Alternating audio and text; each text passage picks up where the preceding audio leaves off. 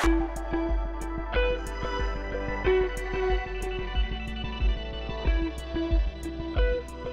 everyone, welcome to Midweek at the Compass. I'm joined by my friend Pete. What's up? Glad to be here. It's good to be here with you. So we are in this series on Just Ask. So during our When in Doubt sermon series, we wanted to know what questions you all had about the Christian faith, just to see if we could start trying to have some conversations around them. You guys asked really good questions, and we started last week with a really difficult one to have a very short conversation on, of can Christians believe in evolution? And it led to this second question. Where do dinosaurs fit into the biblical narrative? We're going to talk about that now. So I don't know if you're anything like me, but my son is 4 years old. Maybe think back to a time where you had a kid that young, or maybe you've babysat for somebody that young. My 4-year-old loves one thing.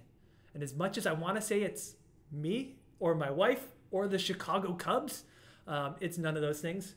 My son loves dinosaurs. Wow. Huge fan of T-Rex, but he also knows a lot of maybe some of the lesser known dinosaurs because he makes us read just about every book imaginable on it. T-Rex, by far the favorite, but talks about, the Gigantosaurus and the Allosaurus and the Diplodocus and all of these things. There's something like Gigantosaurus is a real dinosaur? Gigantosaurus is a very real dinosaur. That sounds like something you could make up in a children's book. Oh, without question. But, I can't pronounce half of these dinosaur names. They're a little ridiculous. But we get to spend some time reading just all sorts of dinosaur stories together. You should have had him come for this conversation. He might be better suited than I am. Does he have the plastic toys, the little rubber dinosaurs, and more than we can count? Oh my gosh! See, you should have brought some dinosaurs. If I was thinking, I would have.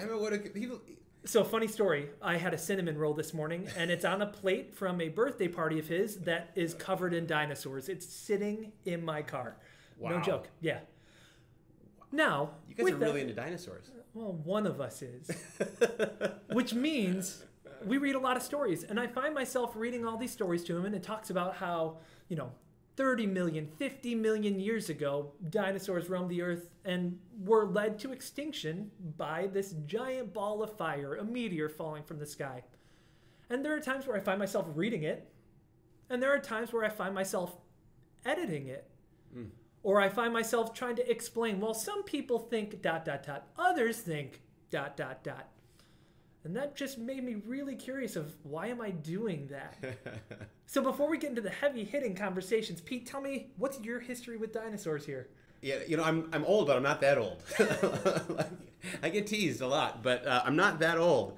We never got into dinosaurs as a family. My kids were into, when they were little, like Thomas the Tank Engine and Legos. They really got into comic books and the Marvel universe. We got into a lot of that stuff, Star Wars, but never got into dinosaurs. So you're telling me you're going to be no help today?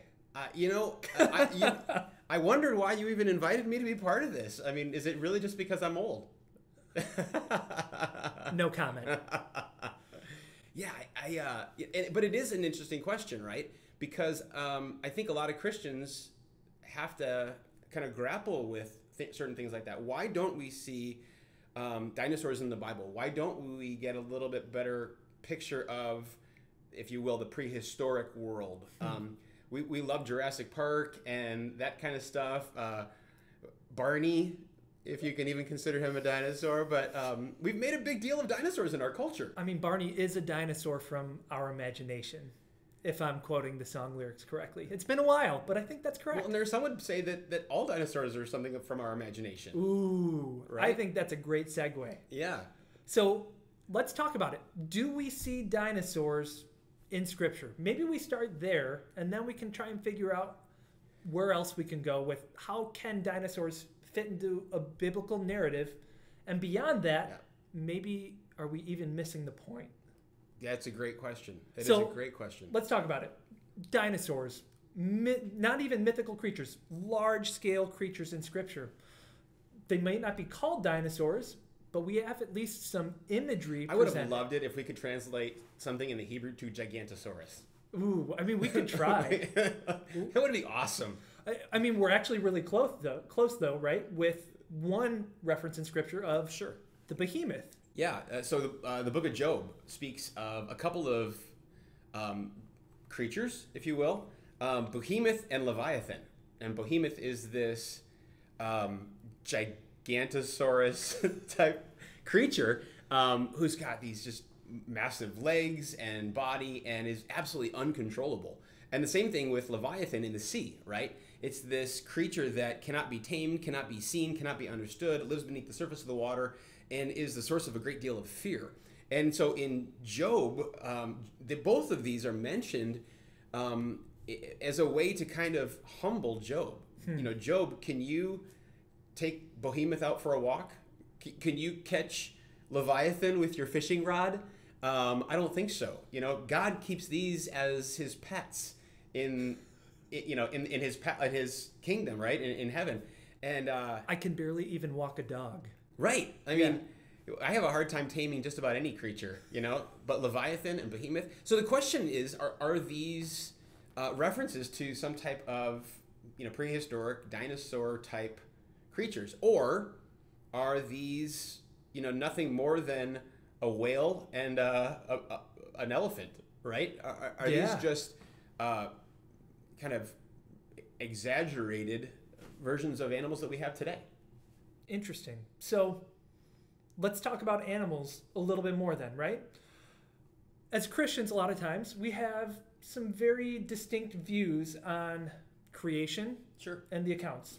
So we start to talk through, you know, we don't maybe definitively know about dinosaurs and where and if they fit into the biblical narrative, but we say things like they may have existed and died off after the flood.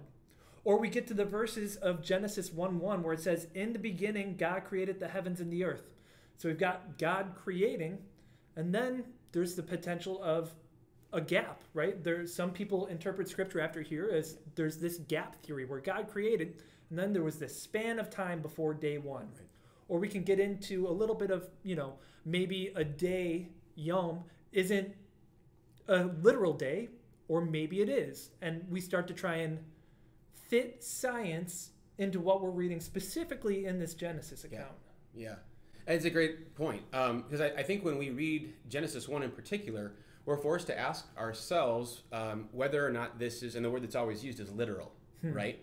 And that word literal is actually interesting because no one ever uses it literally. It's rather ironic. Not anymore, at least, yeah. Definitely not. Well, even in this context, because what we're meaning by literal is that the Bible should be taken at face value, right? It says it plainly, and therefore we should interpret it plainly and not try to do a lot of linguistic acrobatics in order to make it say something different that doesn't fit with our traditional history of biblical interpretation, but instead fits with some type of view on science or sociology or history.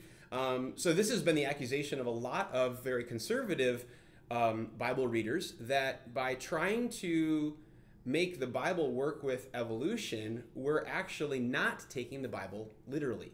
And it's quite a bit of a debate. You know, how should we read, in particular, Genesis 1 and 2?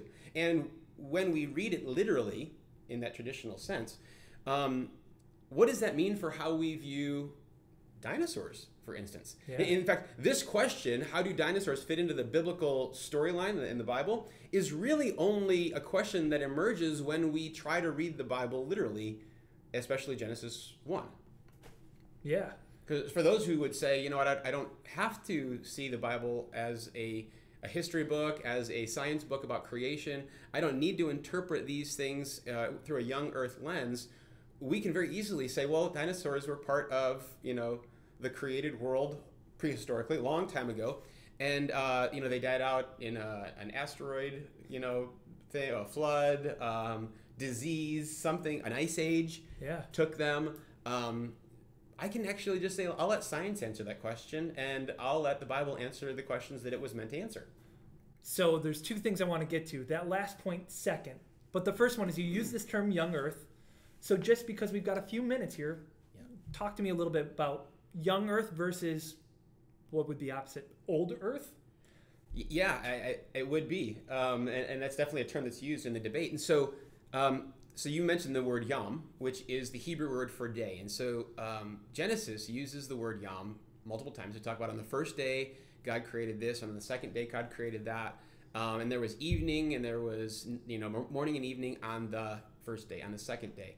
And at the end of every day, God says, this is good. Yeah. And it uses this word again and again and again. And young earth people would say that every time the word yom is used, it's meant to be a 24-hour period. And therefore, we have to see this creation story as something that fits within 6 days. And then you have Adam, who is created, and Adam lives, what was it, 930 years or so? Yep. And he has kids, and when we line up the timeline, we come up with an Earth that is 6 to 8,000 years old, really.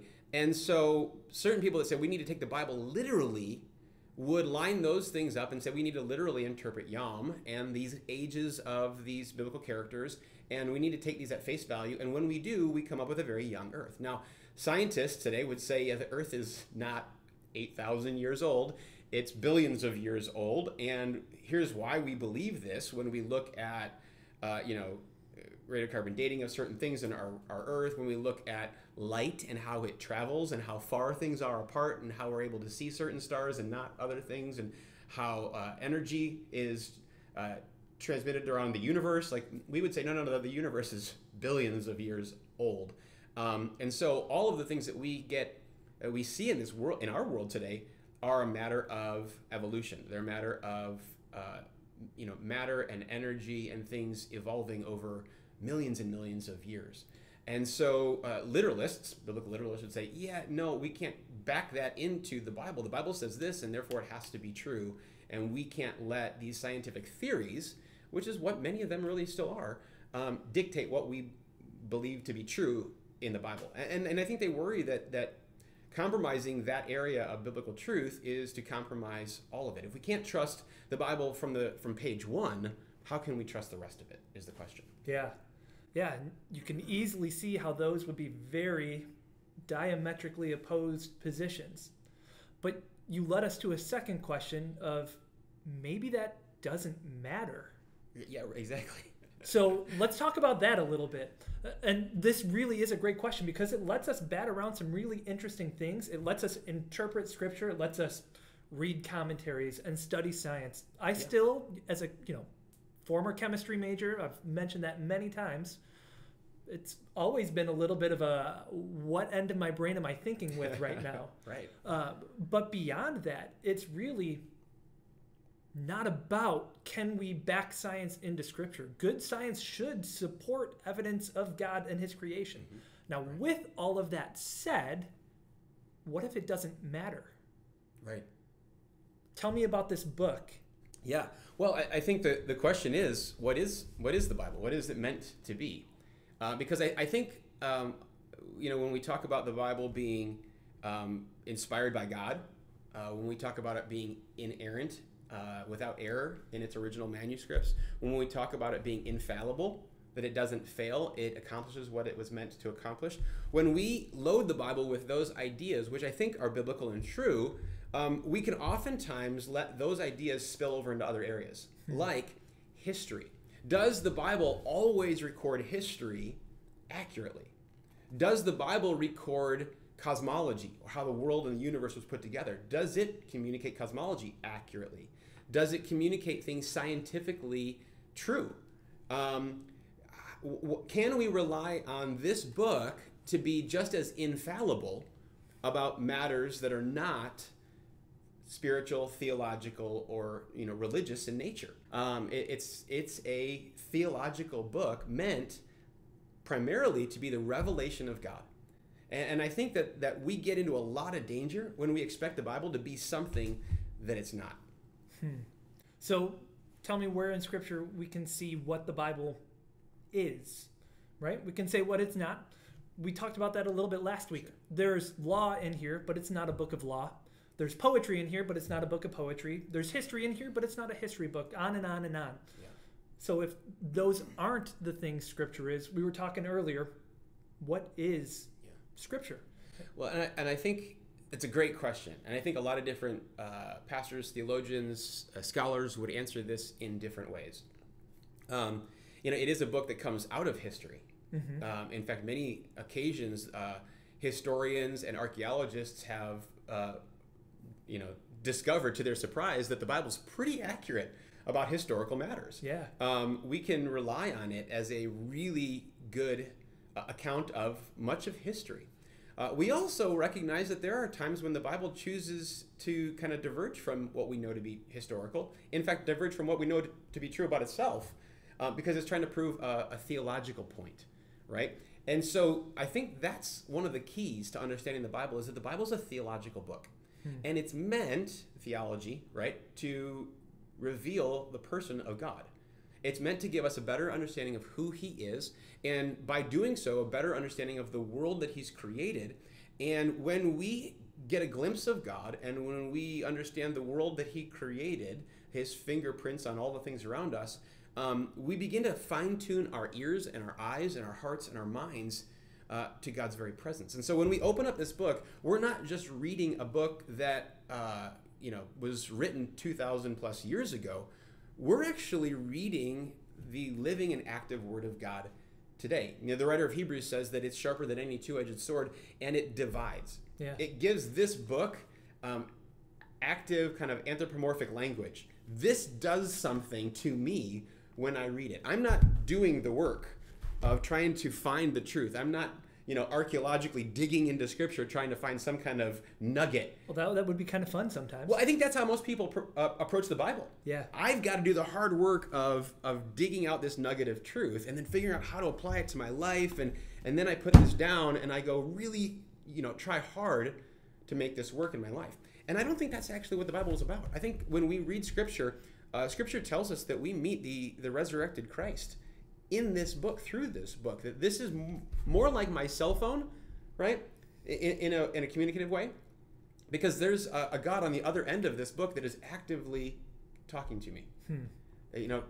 Revealing things to my heart, enlightening my mind, changing my moods and my attitudes. And when I allow God to speak to me through this book as a conduit, not exalting this as the highest authority in my life, although it is a high authority, but God above all is. And tuning my heart and my mind and my life to hear from him is what this book is really all about. And I think we get really sideways when we don't let it be that. When we in a sense, isolate it down to a book of wisdom or a book of history or a book of science or some kind of defense, an apologetic of what we believe, we actually render the Bible to be far less than what it is. Yeah. We strip it of its power. And I think that's really unfortunate. So with all of that, how do dinosaurs fit into the biblical narrative? I don't know. Right? I think that's where I would personally land on it. I don't definitively know. We can look and see cave drawings that you were talking about with me before we press record, and how there are pictures of cavemen with dinosaurs. Not many, but they exist. And how old are they? Or is carbon dating accurate? Or all of these things. So where do they definitively fit? It's not stated. But you know what else isn't stated? Yeah. Giraffes. Your hamster. Guinea pigs. Your goldfish. Your Honda CR-V. Right. There are a lot of things that are historically in existence, but the Bible never mentions them. Yeah. So where do they fit in it, right? They're not the same question. And I think we both understand that. However, what's our worldview? Yeah. Where are we pulling it from? What is it intended to be? When we're reading Scripture, we're not doing it to understand all of history. We're doing it because it's living and it's active and it's God-breathed and it changes us. Yeah. And I think when we read Genesis again, I think now that those of you who are watching this video, you're going to read Genesis through maybe a different lens. And when you do, you might even see some other things that cause some questions about, for instance, why do we have light before we have the sun? Or you can ask questions like, did Adam and Eve have belly buttons? Right? Those are great questions. And you read this, and you read commentaries to go along with it. Dig in, right? It's not just a fun question. Like, we had fun with this question. Right. It got us stewing and thinking of how are we going to actually address this in a way that honors the question and honors Scripture. And it's a bit of a dance, which is a fun conversation. Yeah. But that's not the totality of what we're called to do with Scripture. Well, and I hope that what this video has done is add some lenses to your Bible reading skills. Yep. To be able to see it as a theological work and listen theologically and realize that what Genesis is trying to do is not create a scientific cosmology, how we understand the universe, but instead it's trying to reveal God and the character of God, the nature of God, the purpose of God behind creation, how everything fits together and has an order to it. Yeah. It really isn't trying to tell us how it works, but that it works. I love it. So we got to talk some theology today, which is really fun for me. I don't get to do it as much as you would think a pastor gets to all the time. But with that, there were some really good theological questions that you guys asked. What are they? Tune in next time. Let's talk a little bit more about it here, Midweek at the Compass.